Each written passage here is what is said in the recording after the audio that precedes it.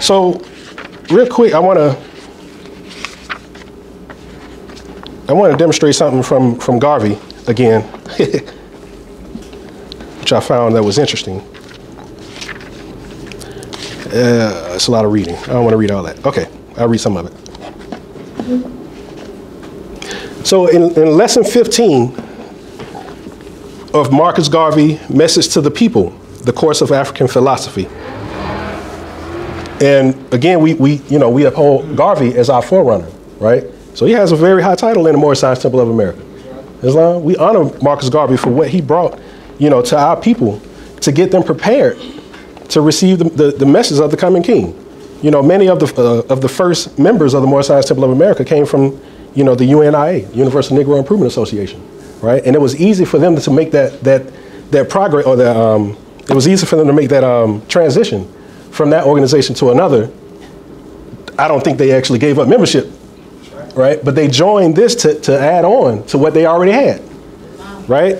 Because they recognized, because Garvey helped them see nationalism, right? He had helped them see what nationalism was supposed to mean for our people, right? And so he brought them symbols of nationalism, which, as I said earlier, was a red, black, and green flag. And they had particular principles that were attached to them. Islam.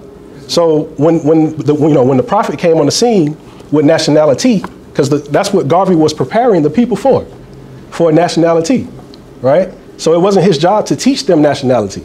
It was his job to prepare them for it. Islam. So when the prophet came, he brought the red flag with the 5-pointed green star in the center, right? And that same flag represented different principles: love, truth, peace, freedom, and justice, right? So it was easy for the people of Marcus Garvey's organization to see what was to come to them. Marcus Garvey himself said that would be an even more powerful John the Baptist that was going to come after him. Islam? So who other that he was talking to than talking about than the Prophet Noble Drew Ali? Islam was? So we give honors to Marcus Garvey, and we give honors to the lessons that he brought, because if you put Noble Drew Ali and Marcus Garvey's lessons, side by side, you'll see that they're saying the exact same thing. Islam? So I want to read chapter 15, lesson 15 on personality in this particular text. Again, Marcus Garvey, Message to the People, the Course of African Philosophy. It says, a thing to impress the world with is your own personality. Your makeup as a man or woman must be so clean cut as to leave nothing to suggest the incompleteness of a perfect person. We heard something like that now, right? In our Quran, right? Chapter 1, it says, perfected man, right? He said perfect person. It says, perfected man must pass through all the ways of life, and so carnal nature was full manifest, a nature that would spring forth from fleshy things. And it says, without a foe, a soldier never knows his strength, and thought must be developed by the exercise of strength. So he says that your makeup as a man or woman must be so clean cut as to leave nothing to suggest the incompleteness of a perfect person. Man is always disposed to respect and honor those who show themselves observant of all the rules of manly dignity and character. Islam? Islam. We have rules, right? That's right. Islam. What are our main rules? Divine Constitution and bylaws. Islam? Islam. Then we have the additional laws for Moorish Americans. That's right. Then we have the rules in the Quran. These are laws too. That's right. These are divine laws. Right. Islam? It says, it is said by some philosopher that cleanliness is next to godliness. We got that in our one-on-one questions, right? Islam. White means purity, purity means God, God means rule of the land. Right. Okay. Therefore, always be clean cut in your appearance. Right. Right? Because the teaching should manifest how you look too. Right? It should manifest in your appearance. Right? So when we leave the house, we should be clean cut. Right. We should be properly dressed. That's right. Islam? Come on, Mom. Therefore, always be clean cut in your appearance when you meet others, and particularly the public. Never be slack in your appearance. At any time in meeting another person or persons, be neat and clean in appearance, even in your own household. Because the moment you throw off the reserve of your personality, you invite disrespect for your own person. That's right. Come on.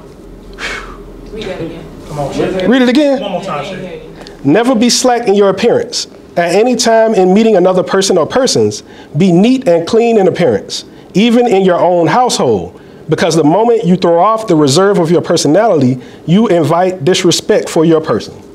Come on. Wow. Ain't that heavy?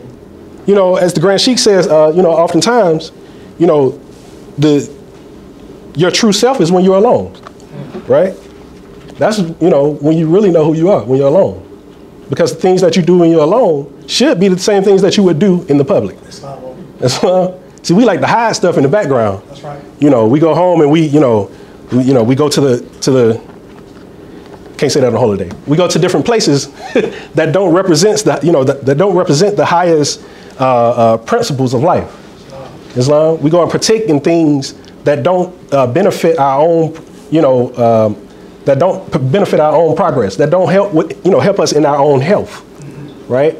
That creates that creates what's breeded by the lower self, just hatred, slander, lewdness, murder, theft, and everything that harms, right? So if we practice these things when we're alone, then they become easier when we're in the public. Islam. Anybody play sports?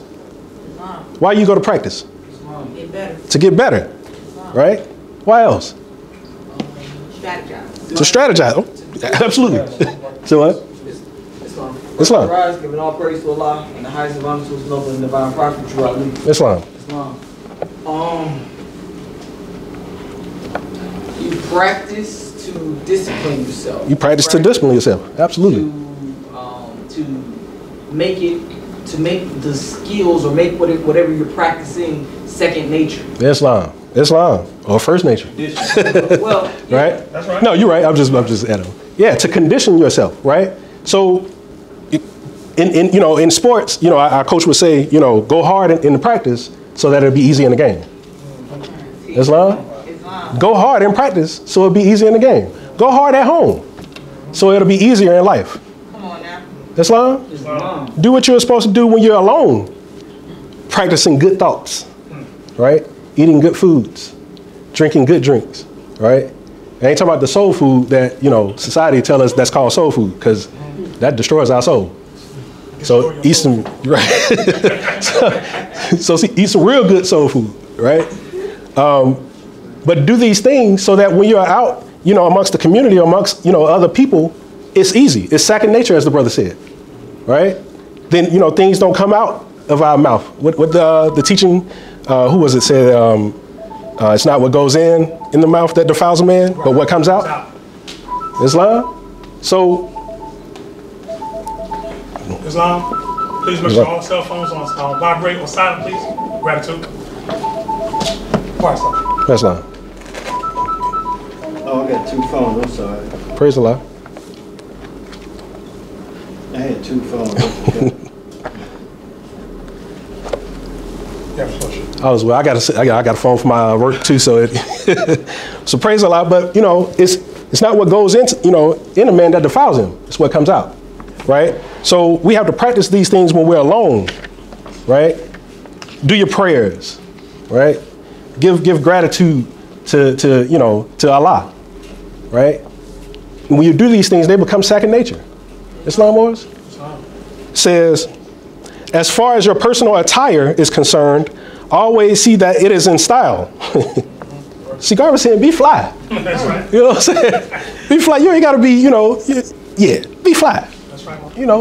And you don't have to spend a whole lot of money to look good. That's right. You don't have to wear all the European designer clothes. We ain't Europeans. I'm talking to myself too. So, I'm not judging nobody. But we don't have to do all that to look good, right? But be neat. Iron your stuff. Wash it. Islam. As far as your personal attire is concerned, always see that it is in style, in proper shape, and presentable before you appear outside of yourself. Outside of yourself. Man is not the body nor the soul, but the spirit, part of Allah. Islam. Appearing outside of your spirit. Your physical form. All right, anyway.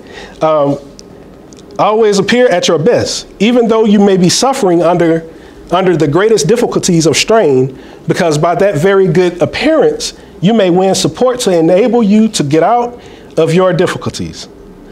Never let your difficulties weigh you down to such an extent as to forget the presentableness of your personality. The world is always looking first for defects. All right? The world is always looking first for your defects. Before they tabulate your virtues, what's the higher self? Virtues, harmonies, bringing justice, mercy, love, and right. Just checking. The world is always looking first for your defects. Before they tabulate your virtues, see to it that nothing is defective about your appearance, from your shoes to your dollar, from your shoes to your dollar, from your toes to your head, from your nails to your mouth. For in search of this, they will strike upon the one defect. You know, we oftentimes we get people who are, who step out to defend the cause of the Asiatic people, right? And the first thing we do is, and myself included, right? First thing we do is bring up something that we heard bad about them, and say that they're not proper to represent our issues. Right. And so again, speaking to myself too, right? Because sometimes when they're presenting something, they may have gone into meditation for a few weeks or something, right?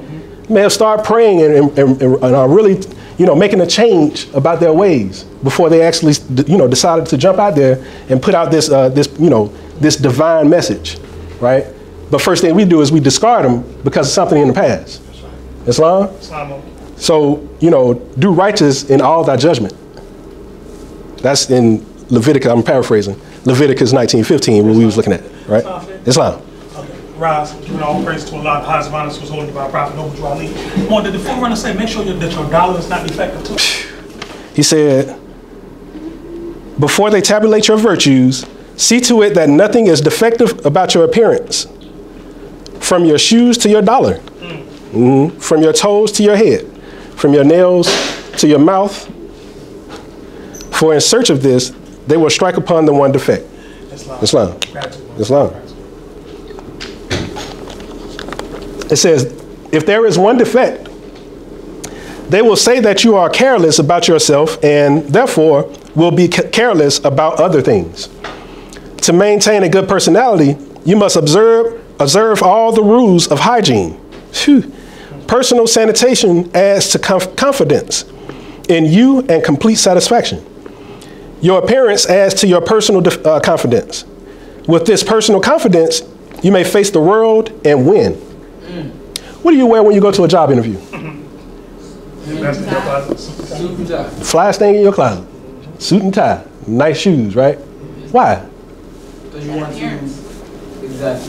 showcase dependability. You want to showcase give a second chance, do a first appearance. Islam, right? So, and one other thing is because sometimes it's required, but, but is it really required? Not necessarily. They recommend it, but you go to present the best of yourself. And oftentimes when we wear our best clothes, how do we walk? Upright. Independent. With what? Confidence, as he says, right?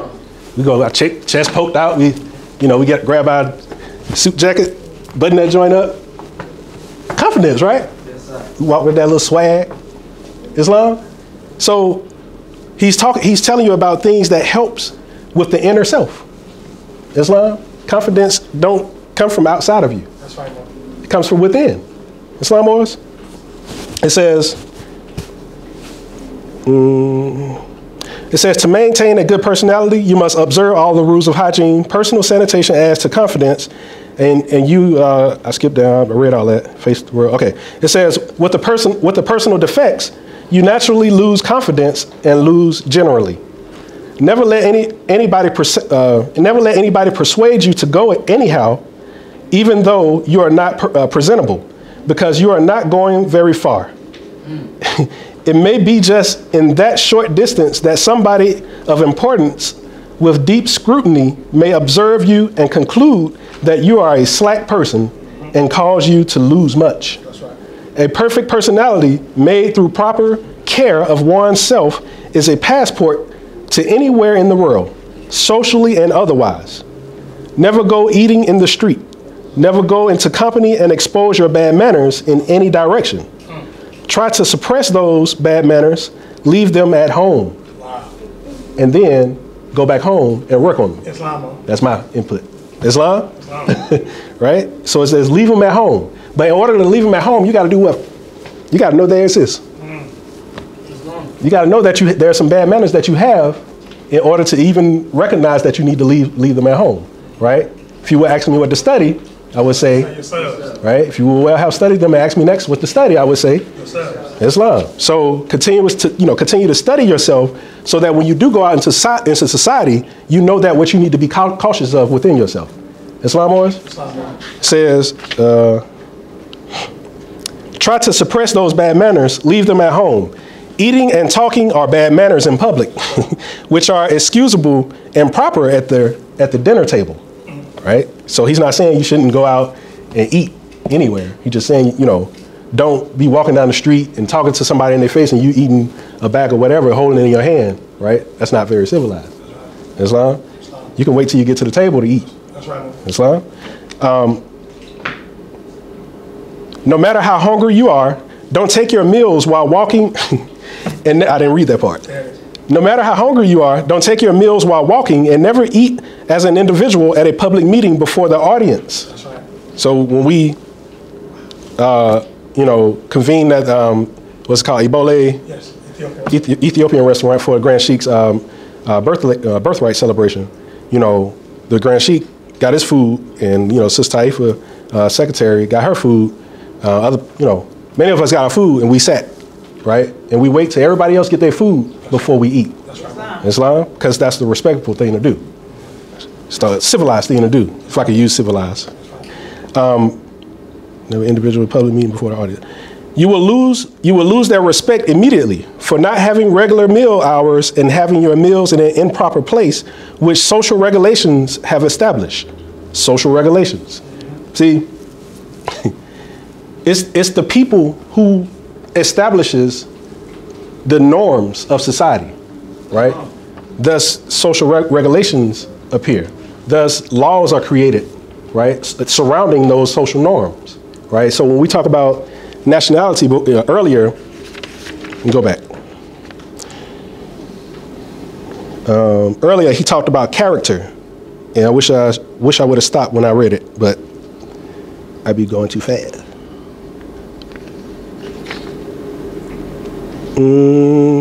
Anyway, so earlier he talked about character, being an importance. And so what is nationality? Quality character derives from the fact that a person belongs to a nation or a state. So nationality is the quality and character that arises from the fact of a person belonging to a nation or state. So this character, this quality and this character is produced, by the particular nation of people that you belong to.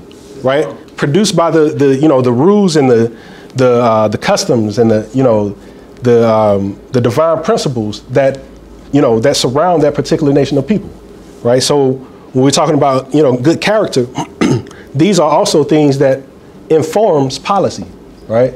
So what goes along with nationality, that definition of nationality, it says that nationality determines political status. Islam. What does that mean? That doesn't mean that it determines your status at law. It doesn't give you any kind of, superpowers and rights to do whatever you want to do, in society. But it is what helps inform, policymakers based on the particular conduct that is demonstrated by those, those groups of people in society. Islam. So thus it establishes your political, First of all, nationality is a socio-political construct, right? First of all, social, because as a people, we demonstrate with one another based on, our customs and principles that determines who we are in society, right? And based on who we are in society determines how policymakers place or make and enforce law. Islam? So if we are in society doing everything according to the lower self, creating hatred, slander, lewdness, murder, theft, and everything that harms, then there are going to be policies that are put on the books to correct that thing. Am I making sense? Thus, we complain about particular policymakers who create laws that are targeted at us. And we get incarcerated by the masses because we're, and, you know, I'm trying not to, but we're you know, getting incarcerated by the masses because we're demonstrating principles that delude to slavery. Islam. So a crime bill wouldn't matter, right? A war on drugs wouldn't matter if we didn't what? Participate. If we didn't participate in the use of drugs. If you use drugs, you go to jail. Islam, you sell drugs, you go to jail. And I'm not, you know, I'm not taking the side of the, you know, the other. I'm not taking the side of the other. But at some point, we have to hold ourselves accountable for the things that we do in society. Come on, brother. We got to hold ourselves accountable. I read last week about self-initiative. Islam. So if we don't have these things in the place to properly raise our young children up to be strong enough to not, you know, engage in the principles that delude to slavery, then we won't have to worry about what kind of rules and laws that they put on the books that's going to affect us being incarcerated. Because if you put a law on the book, how can you create a just law against a just practice? And I'm not saying that it wasn't done before. I'm not saying that it wasn't done before. But at this point, how can you govern wrongly a just people? Okay.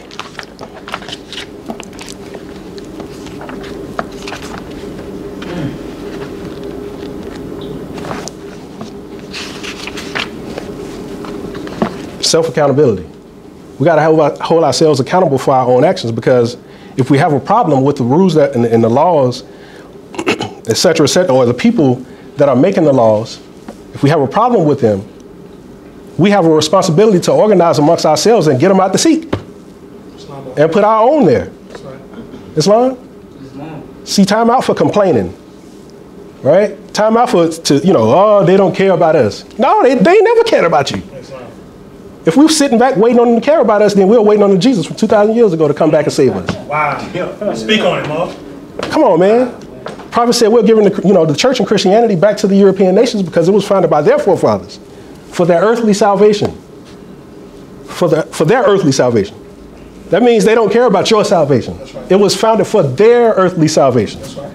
Islam? While we, the Moorish Americans, are returning to Islam because it was founded by our forefathers for our earthly and divine salvation. That's right. But if it was founded for our earthly and divine salvation, that means that we care about all of humanity. Because divine salvation, it doesn't only focus on you. Divine salvation ain't just for you.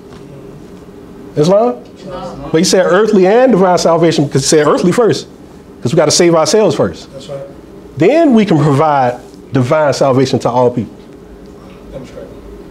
Make sense? Makes sense. So, yeah, okay.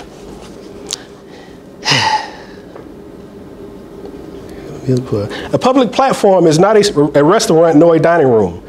Don't eat or even chew gum in people's faces. It is always an ugly sight and shows gross disrespect for company.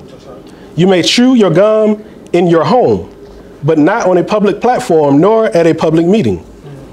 The man with a good appearance walks down the street with pride, courage, self-confidence, and self-respect. Self-respect. The man with a dirty shirt or dirty underwear and poorly kept clothes is self-consciously afraid of himself. That's right, Mom. And is therefore afraid of company. Hence, he is without confidence in himself. That's heavy. You know, I often say that in order to love someone else, you have to first love yourself, right? In order to trust someone else, you have to first trust yourself, right? He says,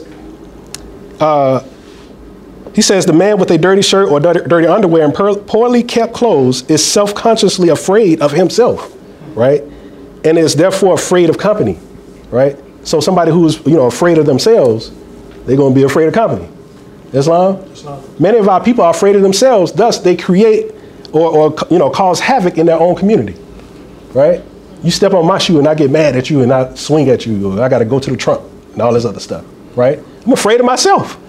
I don't know myself. I don't know who made me. Islam? But when I know who made me, when I know that Allah made me, right?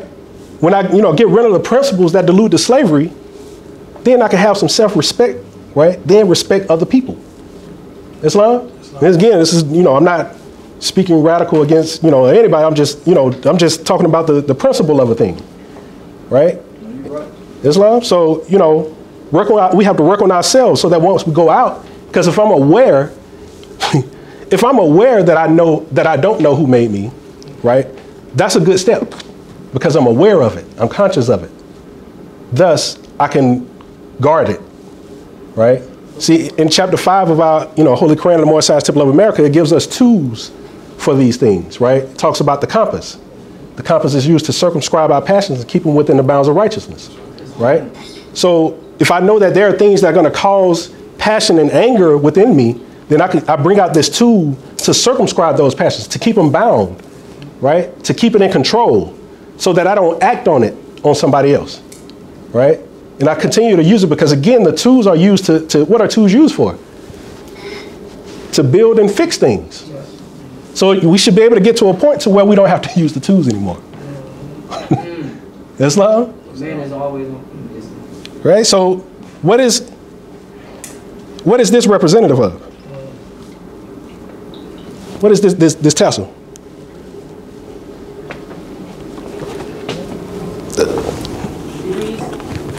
Yeah, representative of degrees, absolutely. Let me see if I can remember. No. Well, so in the Bible, it talks about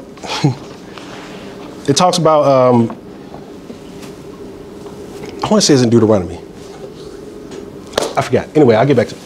But I got you. It talks about, the Israelites, they had a command to wear tassels or tzitzits around their garments. And these particular tassels or tzitzits, they were designed for the Israelites to remember the law. Islam? Why did they need a reminder? Forgetful, right? You don't need a reminder unless you strayed off and done something else. Islam was? See, in chapter 47, it says, I don't know how I end up reading this every week, but in chapter 47, instruction 16, it says, through sin and disobedience, every nation has suffered slavery due to the fact that they honored not the creed and principles of their forefathers.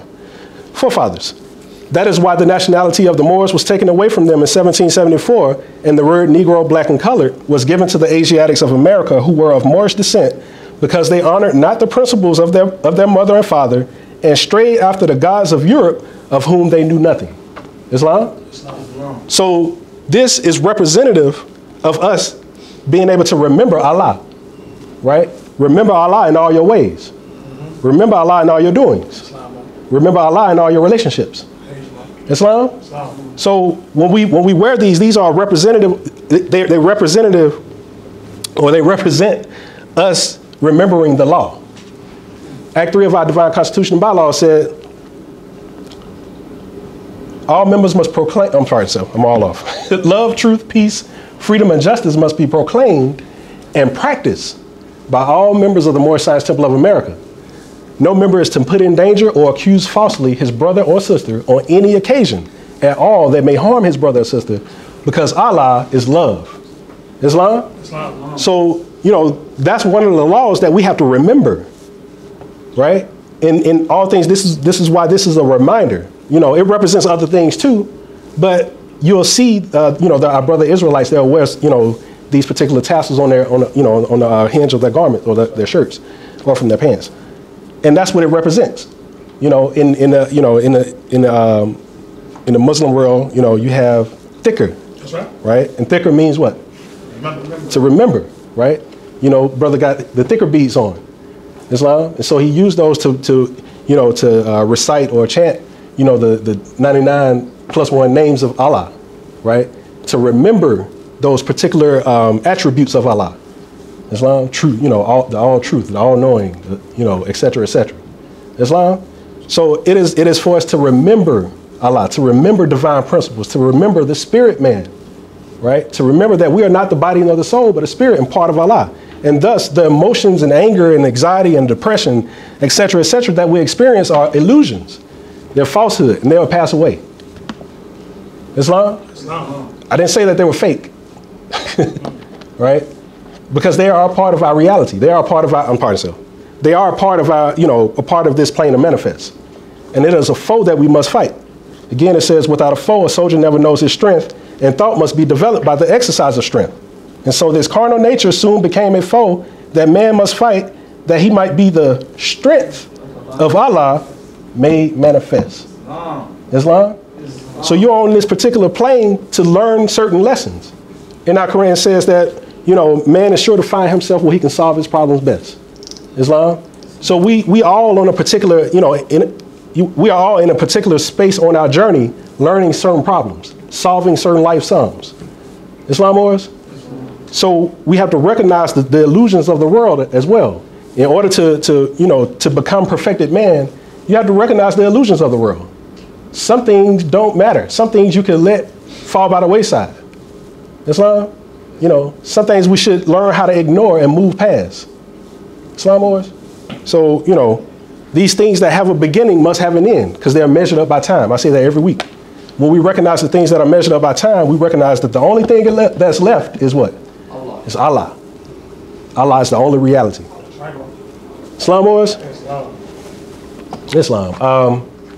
So all praise is due to Allah, highest honors to his holy and divine prophet. I read some of that. This chapter is actually pretty long. I knew I wasn't going to get past it because I talk a lot. So, but one of the things that intrigued me about this chapter, talking about personality, and that's lesson 15, is that in the Holy Quran of the Moorish Science Temple of America, chapter 15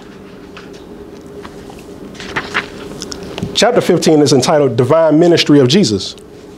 And it says, Jesus goes to the wilderness for self-examination, right? Where he remains 40 days, is subject to 3 temptations. He overcomes, returns to the camps of John and begins teaching, right? So, I'll read. Instruction 1 says, the harbinger had paved the way. The Logos had been introduced to men as love made manifest. And he must now begin his divine ministry. Instruction 2 says, and when he went forth into the wilderness to be alone with Allah, that he might look into his inner heart and know its strength and worthiness. And with himself he talked. He said, my lower self is strong. By many times I am bound down to carnal life. Right? So what did he, in that instruction, he came to an awareness. Right?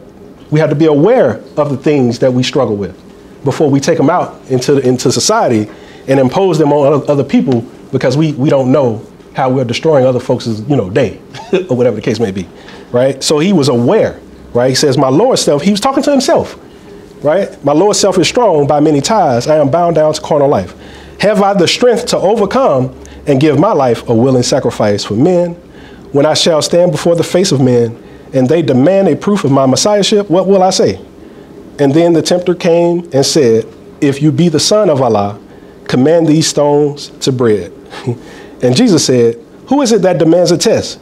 It is no sign that one is son of Allah because he does a miracle. The devil can do mighty things. Islam? So, Islam, according to our Quran. According to the Holy Quran of the Moorish Science Temple of America. Oh, the young master said, are those the words that came out of Jesus' mouth? Did I say that right? So yes, and my response is absolutely. According to the Holy Quran of the Moorish Science Temple of America. Islam? So,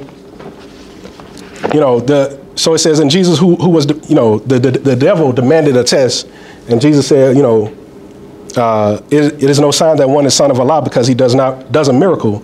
The devils can do mighty things. So, well, I'll keep reading. Well, no, I won't. So the devil can do mighty things, right? So, again, when we don't know the devil, right? When we don't know our higher and lower selves, Islam, we will give credit to something outside of ourselves. Islam, the nearest place to me, Allah is in the heart.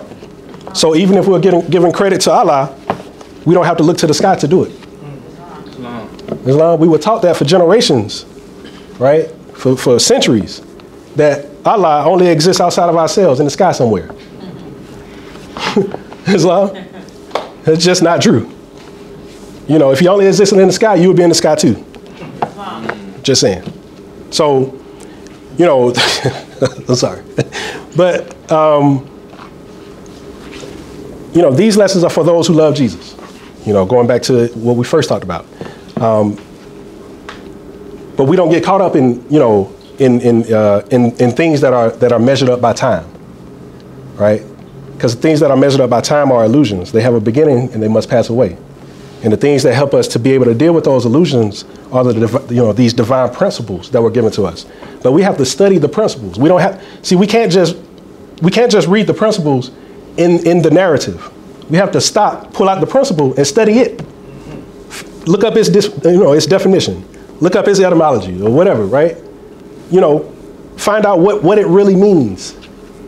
Then go back into the narrative and read it according to the narrative. Because then it takes on a different, you know, it takes on different meaning. Rather than just, you know, just knowing, you know, the general understanding of the word, right? Obedience, I'm sorry, I never got back to you. I got you. You know, the word obedience is mentioned. But what does obedience really, really mean? Like, other than what it says in the narrative. You know what I'm saying? So we have to stop, pull out the word. And not just for the words that are principles, but all words. They all have particular contexts that can unfold within you, right? A man's ideal is his God. So as man unfolds, his God unfolds. Man's God today, tomorrow is not God. But we know that Allah is within man, right? So we have to unfold Allah. We have to unfold the Allah within. Islam was? So, Brother Akil. Islam, I was just going to say, you were talking about definitions and what have you. Islam. So I was thinking, or the concept came to mind where you should always be striving to find the practical application of said definition. Islam. So that Islam, you know how to utilize it. In the Quran, it says,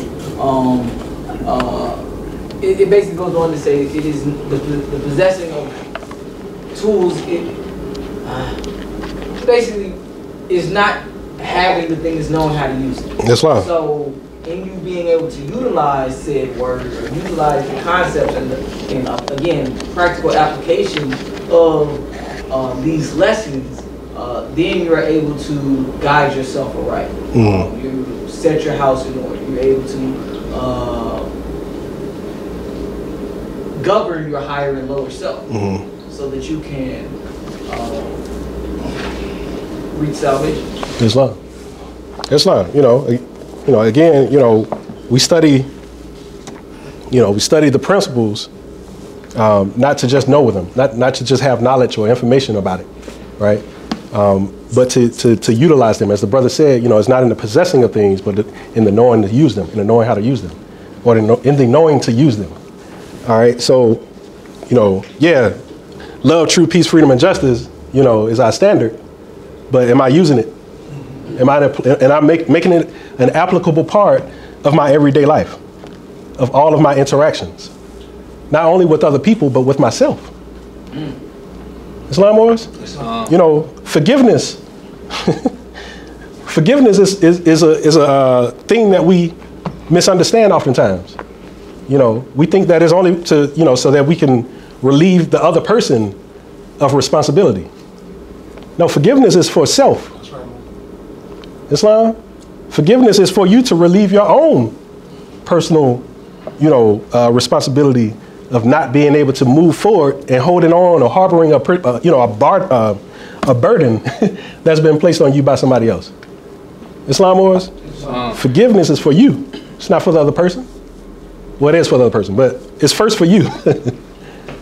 Islam wars, so, you know, learn how to forgive. Learn how to, you know, not hold on to things that's causing you to, you know, that's creating barriers for you to move on. Not, you know, and not necessarily for you to you know, maintain a relationship with somebody else, but that if you do see them in the future, there's no ill will toward them. You know what I'm saying? That you can, you know, just maintain being cordial with the person and continue on about your life. Islam wars. So.